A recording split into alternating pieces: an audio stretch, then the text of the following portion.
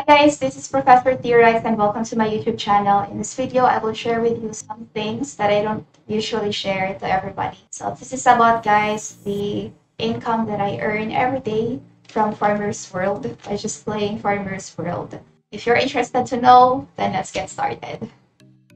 So this is my account. I have here, guys, 2 access, 2 stone access, and also 2 membership cards. So I will share with you at this moment the woods that I mine every hour and within the day, and also the bonus woods that I earn because of the membership cards that I have here. So every hour, guys, I can mine 5 woods from 6 acts. So times 24, so that's 100. That's 120 woods in a day. Since I have 2 access, so I can mine, guys, 240 woods within the day. And I also have stone access, so every day I could get around 1.6 wood. So times 24 hours, so that's 38.4 woods in a day. And since I have 2 here, so times 2, I can mine, guys, around 76.8 woods within the day. Since I have membership cards, there are times, guys, that I could mine 10 or 15 woods in an hour using this axe, and sometimes 4 or 6 woods using the stone axe. So the average wood bonus, guys, that I get from my membership cards in a day is around 60 per axe, so times 2, so that's 120 wood in a day. And for my stone axe, every day an average of 7.6 woods per axe, so that's 14.4 in a day. So overall, guys, I could get a total wood of 451 woods in a day. Okay. Now 451, guys, if you will convert that 451, that's 2,668 watts. And if you will convert 2,600 watts in a day, so that's 72,959 yen. That's the gross income from Farmer's World. But let's try to deduct also the expenses. Okay, so every hour you have to spend 1 gold and 2 food because, of course, the durability is consumed every time. There is a durability consumed every time you mine, and also you have to use some energy for you to mine. So every day, guys, per axe, I could spend 24 gold since I have 2 axes, so that's 48 gold. And then for the food, within 24 hours, I could spend 48 food, so times 2, that's 96 food, guys. And then for my stone axe, I could spend in a day 28.8 gold and 48 food. Okay, because you have the durability consumed is 3, and the energy consumed is 5. Anyway, I have another content about how to compute, guys, the energy consumed, the durability consumed, and so on. So if you want to check them out, the links of those videos is in the description or in the description box of this video. Okay, and then overall, guys, the total gold that I spend in this game is around 76.6 gold, that is 136 watts, which is equivalent to 3,718 pesos. And then 144 FWF naman for the energy, so that's 256 watts, and that's equivalent to 6,999 pesos. Okay, so overall, our expenses every day is 10,617. So let's deduct, if you deduct that from 72,959, so every day, guys, we have a total or a net income of around 62,342 pesos. So that's our net income, guys, from Farmer's World. And I am also amazed the amount of money I earned every day from Farmer's World. From Farmer's World, promise. Nakaka-overwhelm siya, guys. So, just lately lang, nag-withdraw ko, guys. So, nasend ko na siya from Wax Wallet. And ito yung na-withdraw ko bago lang. Nasend ko na siya sa Binance. wala na siya. So, nandito na siya sa Binance account. Pupunta tayo sa ating wallet, fiat, and then we have here our wax. So, check natin yung ating wax. So, withdraw na. So, meron tayong, paano ba to? Wait lang. So, meron akong, ilan ba yung wax ko? Ayan. So, meron tayo dito, 2,884 na wax. So, ibibenta natin siya, guys. Ayan. Kano ba ngayon? So, mag-limit trade ako.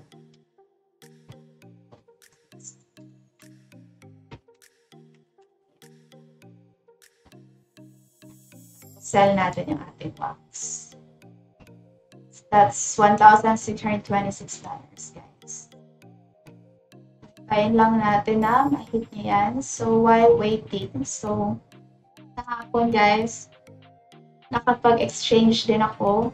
So, in USDT na siya.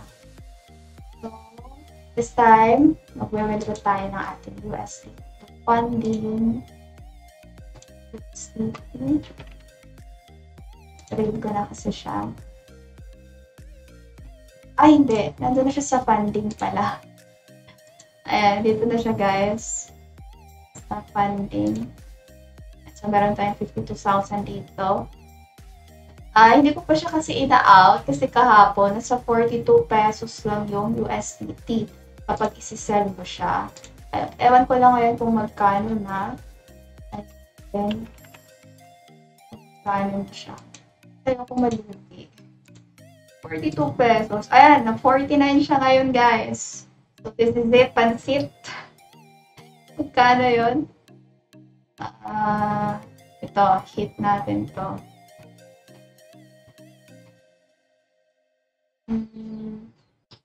Dito tayo mas mataas. Ay, sell pala, sell. 48 siya. Sell natin siya. Ayan. Tapos all. So, may matatanggap tayo na 50,159 pesos. Sell mo lang siya. Tapos, mag-chat ka sa seller. And never release crypto before you have received the transaction. Okay, guys? Wag na wag. Ayan. So, hintayin lang natin na mag-reply siya. Nasa 45 minutes, guys, yung transaction. So, we have 45 minutes to complete the transaction. Anyway, so that's it, guys, about Farmer's World. So, when it comes to the capital, medyo mamahalin na siya ngayon, guys. Ito na yung cost, guys, ng capital natin, if ever papasukin niyo siya. So, yung stone axe natin, guys, is at 2,800. And then, guys, yung axe na regular axe, nasa 9,357 lang naman siya. Tapos, yung membership card natin, guys, na bronze, nasa 1,000, let's say, 285 lang naman siya. So, yung cost, guys, ng capital natin is nasa 280 times 50 pesos. It's 142,000. That's 2. So, that's 285,000, guys. Stone axe pa. Tapos, yung isa naman na axe times 2 natin. Ano ba to?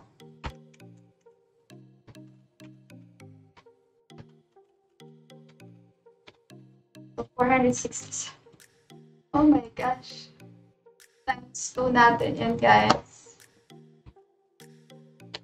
Oh yeah. Yan na yung capital. Goodness. Tapos, yung ano naman natin, yung membership card times 5 times 50. So, 64,000 siya ngayon. Times 2. So, 128,000 na yun, guys. So, ang total capital natin is 35,700. That's 185,000. Ayan. So, 1 million na guys.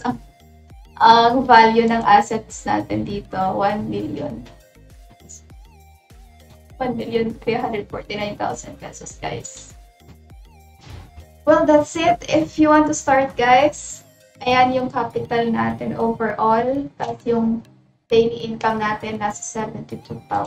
Magkano ba yun? 62,340.